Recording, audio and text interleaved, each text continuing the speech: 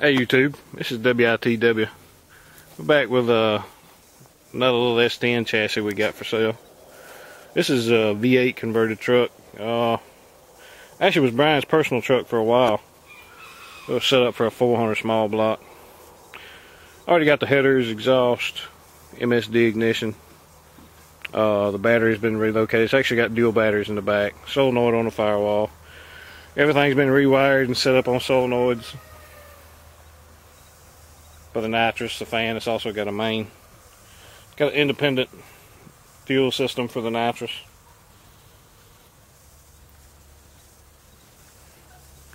So the body's sweet on this little truck. Drag lights, street tires, all billet grill. Got the fiberglass pin-on cowl hood. Little vinyl bed cover. Inside the truck's been redone. Sheet metal dash, aftermarket gauges.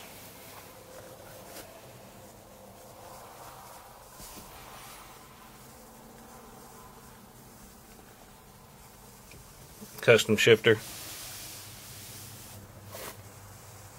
Pillar pod gauges. It's a pretty nice little truck. It's 373s posi with slapper bars. We could stand a roll pan in the back. I think we've actually got one, just never put it on. But fuel cell, dual batteries. It's got the nitrous bottle mounts in the front of the bed. Like I say, this particular nitrous system don't go with it.